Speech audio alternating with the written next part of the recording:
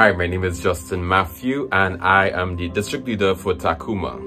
One fun fact about myself is I actually like big band music. Today for our morning devotionals, we'll be looking at the story of Jonah.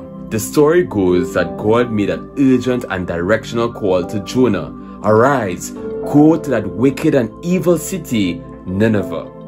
Jonah found the request to be quite a difficult one.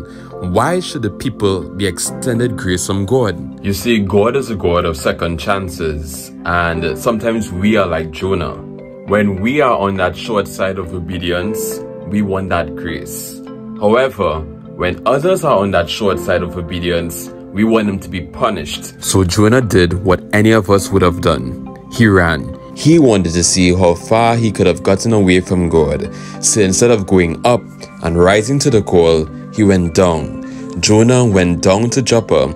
He found a ship headed for Tarshish, hired it, and went down into it just to get away from the presence of God.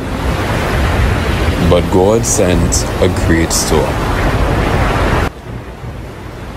The men on the ship were fearful for their lives, and Jonah knew that a storm was because of his choices when he ran away from God. He then asked them to throw him overboard. The raging sea stopped and the winds hushed.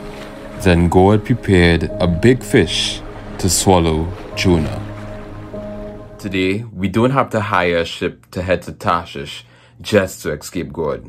No, we don't have to do that. We just simply...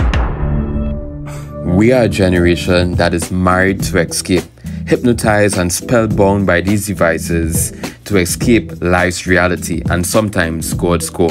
Trials with God is better than ease without Him. For Jonah, Nineveh with God was easier than Tarshish without Him. Jonah stayed 3 days and 3 nights in the belly of the fish.